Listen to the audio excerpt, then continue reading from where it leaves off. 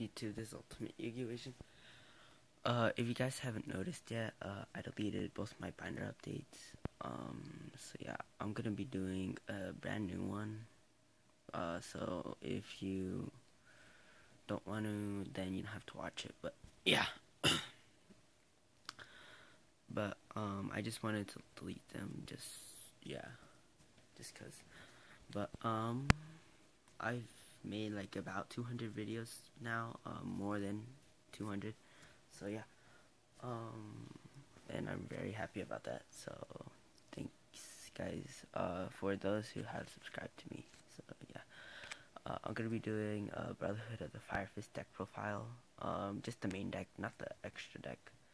So yeah, Triple Bear. I only have one on me right now, but if I go to a big event, I have some friends I can borrow from. So yeah, Triple Bear, he's just the main card of the deck. One Gorilla. This is my build, so yeah.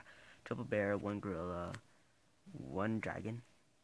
I play Dragon just for the extra Fire Fist and Beast Warrior in the deck. I play double TK, one Maxi, and one Tragodia. I don't like the Rabbit engine or the Gladiator Beast engine. I just think it slows it down too much, with more monsters. So, yeah. Like, monsters aren't really that big of a problem in this deck, because you play a triple 10 key, and then that's the only search, so whenever you draw 10 king, it's never dead, so, yeah, and plus, like, if you go Gorilla and attack, it goes from the field, from the deck to the field, so it doesn't, 10 king doesn't stop that. Triple lands, this helps you get over problematic stuff. Triple 10 key, just for the searching ability in this deck. I play one Gyoku just because it's a good card in my opinion. One Tensen, just because you have to play it, for a Gorilla. Play double Night Beam. I like this card over MST this format. So yeah, I just finally got my hands on two, so that's why I'm playing two of them. But like, the fact that MST is a quick play makes it way better than this card.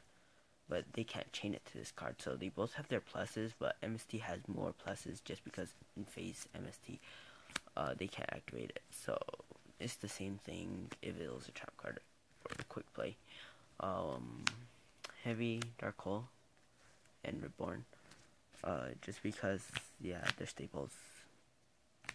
One MST, I play back row hate cards just because, like, you know, it helps you, so yeah, like, it helps you with problematic decks, especially, rogue decks, and I love, Night Beam against, Mermels, so yeah.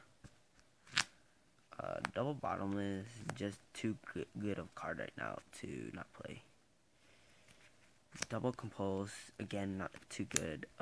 Double Dark Bribe, Double Horn, Solemn Duo, Road, and Mirror Force and Waboku. They all have their pluses, and I would love to play a second Mirror Force. It's like my favorite card of the format right now. But the problem is that I don't want to take out any other card, especially because I love Compulse too much, and that's just too good against the meta right now.